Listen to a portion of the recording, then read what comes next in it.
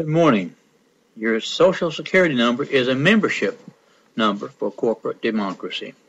Your Social Security number is what makes you a taxpayer, one word. So obviously, without it, you don't owe any income taxes.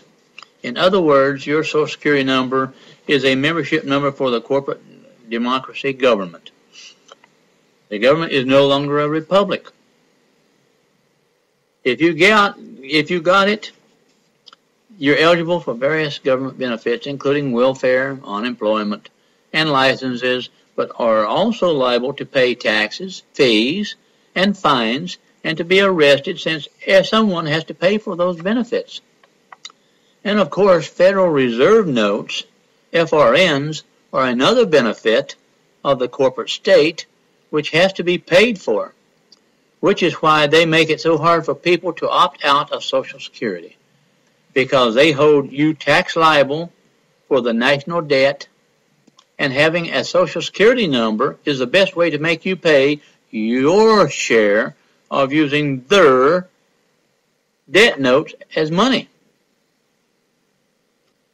Remember, what came first was replacement of honest gold money with Federal Reserve debt notes in 1933, so obviously the Social Security that came in 1935 was a way to get everyone enumerated with a tax number so they could tax your use of Federal Reserve notes, which the government calls income.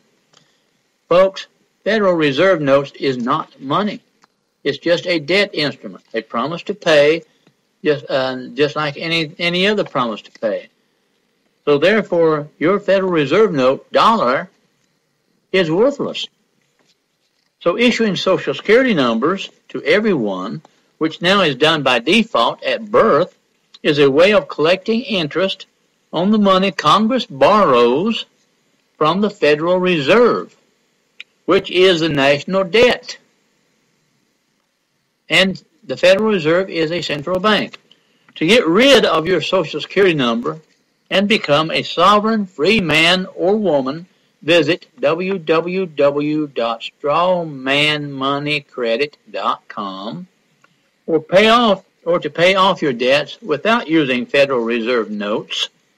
Go to www.debtloanpayoff.com. This is David Young again, thanking you, and you have a blessed day.